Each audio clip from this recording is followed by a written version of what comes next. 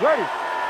Good. All right, DC, a lot of hype on this fight that is now underway, and on one side, you've got someone who relies primarily on their hands. The other fighter is a real five-tool player, so perhaps that athlete will be looking to take this fight to the ground. We'll see. He has got to use every tool.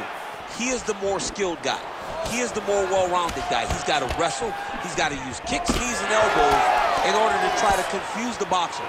Because if he is singular, if he plays that game and he is unbalanced, he will find himself laying on his back, looking up at the lights, because this guy, this boxer, has tremendous power.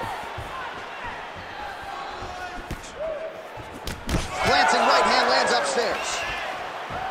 Oh, and he found the target again. Oh, he's still holding it up. He can't even see it.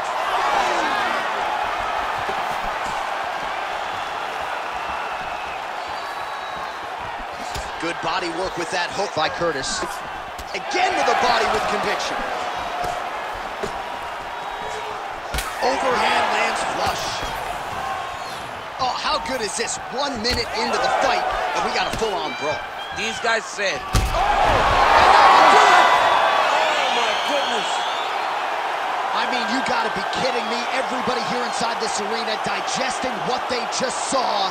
That is not a TKO, folks. That is a clean knockout result tonight. I mean, just wow. What a performance by this young man, knocking his opponent out with a single shot like that.